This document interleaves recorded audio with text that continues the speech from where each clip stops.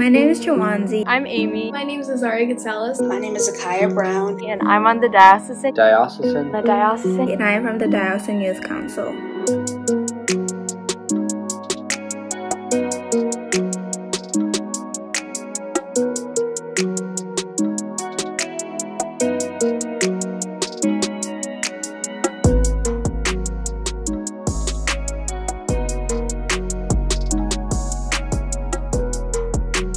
Hi, I'm Kieran Sharwich from the Diocesan Youth Council.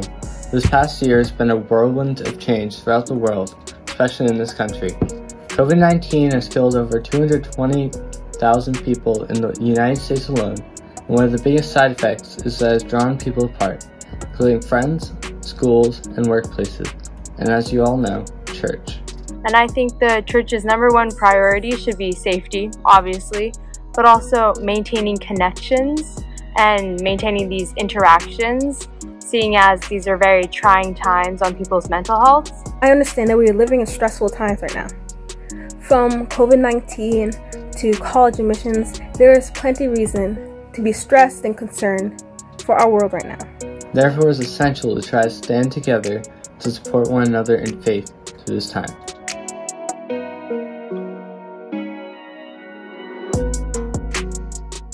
Hi, I'm Owen, member of Diocesan Youth Council, and I support Black Lives Matter. And I support Black Lives Matter. And I support Black Lives Matter.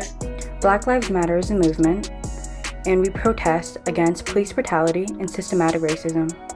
Police brutality and systematic racism has caused deaths all around the world, like George Floyd, Breonna Taylor, and Tony McDade, and thousands of others, because of the color of their skin. Every human being has a right to live and live happily no matter what race they are, and I believe that's something that we should fight for.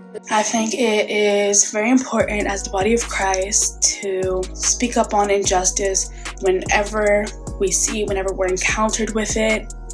Nobody should be getting killed for their race, gender, or sexual orientation, especially at the end of the place. And no matter what color your skin is or what race you are, we all deserve to be equal and have equal rights and live freely and happily in our community.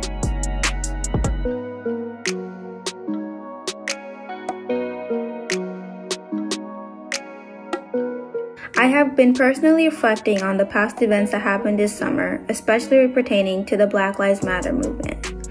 And out of that, I have come to have a hope that we have more conversations that lead to progress and change.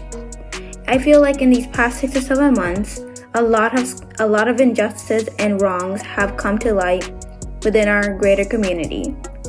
And personally, I would like to see the church be at the forefront, be a leader in some progress and change being made about those injustices and wrongs.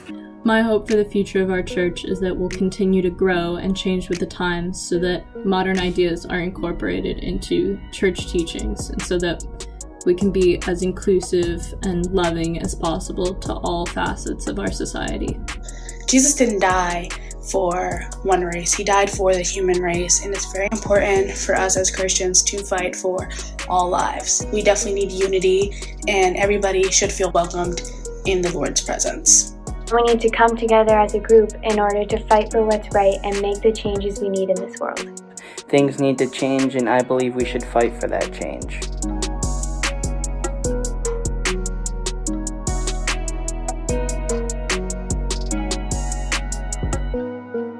There is plenty of reason to be stressed and concerned for our world right now.